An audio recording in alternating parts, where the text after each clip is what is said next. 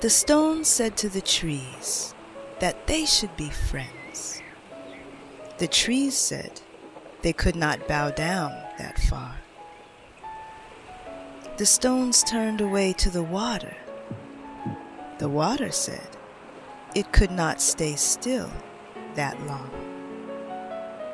The stones turned to the sky, who said it could not be limited to the color of a storm.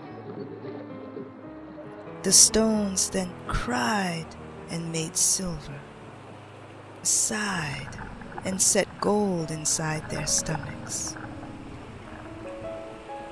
And man, he come and worship the stones more than the trees, more than the water, more than the sky.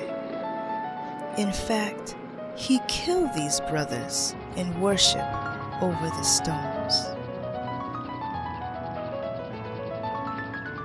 We make our futures, and always far from what we expect.